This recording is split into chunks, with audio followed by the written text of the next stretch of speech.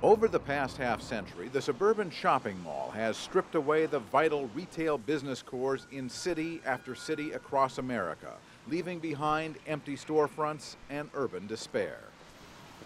But today, the tide has turned. Sales at many malls have peaked. In some locations, malls have even closed due to lack of business.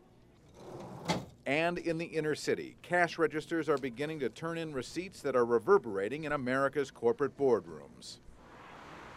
Whether it's the IKEA furniture store in Elizabeth, New Jersey, the most successful in North America, Costco in Brooklyn, which outperforms other Costcos in the New York region, or Sears in East Los Angeles, which is outperforming other Sears stores in Southern California, the message to business executives is simple. If they looked at the market and they wanted to capitalize on it, they would be very successful, because you have a lot of customers that, even though they're in an inner city store, they have this disposable income, and they're looking for good quality merchandise. And this is a gold mine. Buenas tardes, ¿necesitaban ayuda en algo, señora? Sears used common business sense in its LA store, serving a mostly Hispanic market. They put up signs in Spanish, hired bilingual clerks from the community. They sized goods to fit customer needs and helped them establish credit. Distressed inner city communities account for $85 billion of annual retail demand.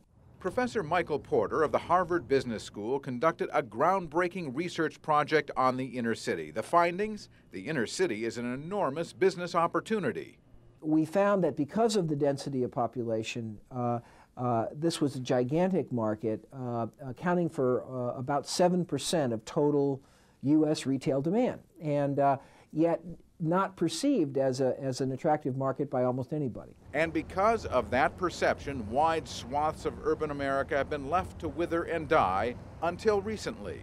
Here in the city of Boston, no one had built a new supermarket in more than 20 years until a developer came along and took a risk in the city's tough Roxbury district. We had a lot of reservations in the beginning, and we had a lot of issues to overcome. Steve Samuels put a $60 million deal together, luring major chain stores to a forlorn piece of property south of downtown Boston. It's exceeded all of our expectations. Our grocery stores in the top 5 in their entire chain. The Paymar is top 5 in the state. The massive project rings in sales of $100 million a year and created 1,500 jobs from the community. It's a good thing for the community because it caters to all ethnic backgrounds. It's close to my house, so I think that everybody's happy too.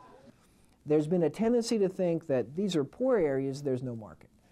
These are areas where there's a lot of problems in doing business, therefore we can't make a profit. And what some of the pioneers are demonstrating is that that's not true. Pioneers like basketball superstar Magic Johnson, who teamed with Sony to create one of the most successful multiplexes in America. 1 million people pass through these doors every year. The success of this theater sends a positive message to all corporations to say, hey, come on in the community and you're going to do well.